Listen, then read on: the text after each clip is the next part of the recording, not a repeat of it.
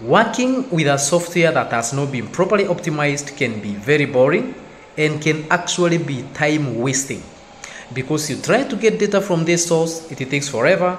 Try to call that API, it takes forever. Try to do just a simple task, it loads and loads and loads and loads and just wastes your time. It becomes very boring and very cumbersome to work with.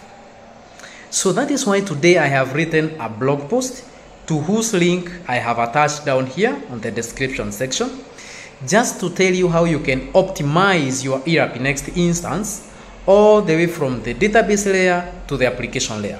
So check out that blog post.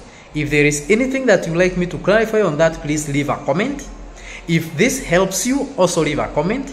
And if there is anything that you also would like to add to what I have already written, leave it in the comment section below and I may consider adding it into the blog post. Thank you so much, and if you have not already subscribed to my YouTube channel, subscribe, and also remember to like the video and share. All the best, and I hope this helps you, and that I'll see you in the next article or end video.